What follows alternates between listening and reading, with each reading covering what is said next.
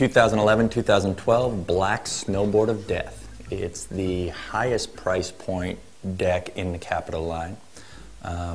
Coincidentally, it's been in the CAPiTA line since day one. This is the 11th year for the Black Snowboard of Death. Throughout the years, it's evolved from a capped board into an any-day, all-terrain freestyle beast.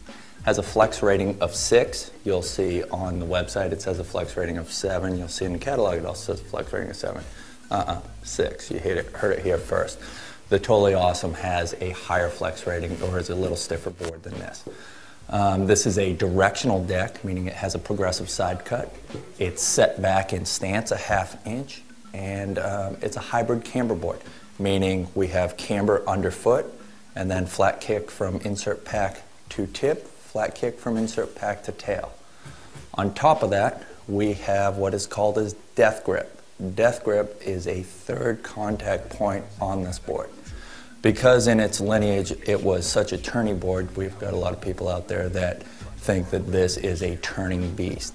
And when you elevate the contact points on the tip and tail, you lose some of that edge hold.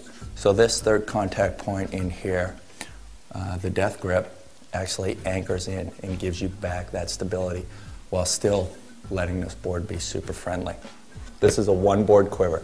It's your high performance deck to do anything and everything, from riding park, rails, dropping cliffs, hitting booters, riding a pipe, or riding POW. This is your one deck arsenal that can handle all that.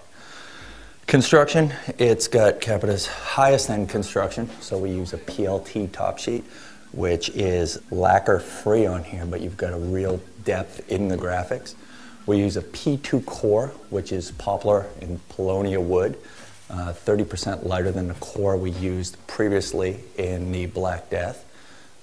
Also, we use a marine resin combined with the bi-tri fiberglass.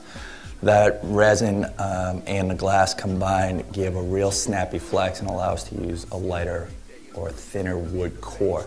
So that's why this deck is so light. Basalt 20mm V-Tech in the tip and tail, so you have two stringers because it is flat kicked and you have an elevated tip and tail. We have 4 from insert pack to tip, insert pack to tail, basalt forks that give you a lot of pop. Rotation wax infused base, so it's a centered super hard base that's wax infused, it won't dry out. You have the original Merchant of Death skull there, pretty badass. And then on top of that, you can see, or you might not be able to see, but there's a matte skull that's underneath there. That glows in the dark, so when you get your night shred on, you get some evil lurking at you. This one, good wood, way back when.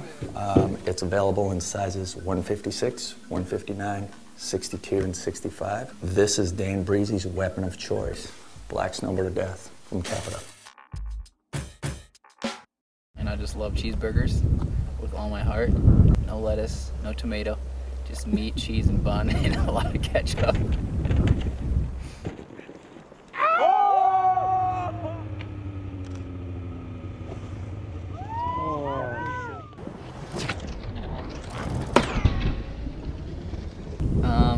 With 50 grand, you can buy 50,000 cheeseburgers from McDonald's with the dollar menu, or 30,000 from TGI Fridays.